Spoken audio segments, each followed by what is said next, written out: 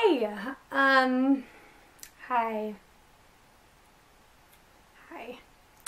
So it's been like a good 3 months since I've done anything, and then before that it was like 2 months. I suck, that's it. I know no one even really cares. I mean, I have like 10 people that watch me, okay, my friends and family, but yeah. Life has been busy and I just wanted to start doing this again because it makes me happy, and it makes me bake more, and it's just something that I like to do. So I'm gonna stop being a little baby and stop making excuses. I'm gonna do it. And for the first video back is just something really easy that I did for my cousin Avery's first birthday this weekend. It is just ladybug cake pops. But they're really easy and cute, and if you want to know how to make them, then just keep watching. Alright, now that I am done rambling, let's get into the video.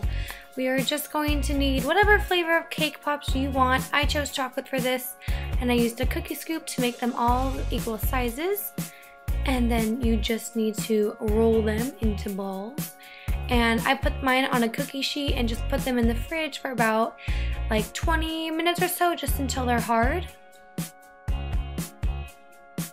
And then we're gonna need Junior Mints, some chocolate frosting, well I just used chocolate, and then some little bug googly eyes from Michaels. And we're gonna be attaching the eyes to the almond or the Junior Mints with chocolate frosting, and that's it. And do this while your cake pops are in the fridge, that way they can harden and be ready for you to dip. Don't have them in too long or the cake pops will crack. Just do it until the cake pops have hardened. And the chocolate I'm using is just a Wilton Red Candy Melt, and just follow directions on the back. Here I am just drying off the cake ball to get off any extra grease and fixing the little shape of it. And I'm going to stick my cake pop stick in just a little bit to help it act as glue, and just kind of shape the ball again and dip it in just to cover the stick, and then we're just gonna gently tap, and I suggest using a really deep cut for this, that way it doesn't touch the bottom.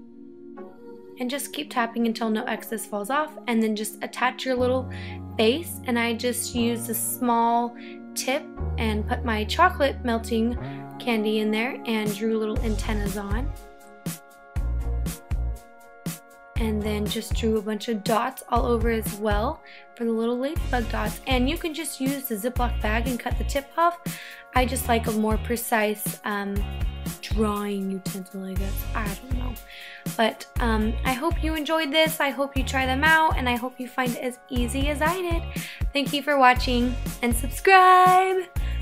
Okay, bye.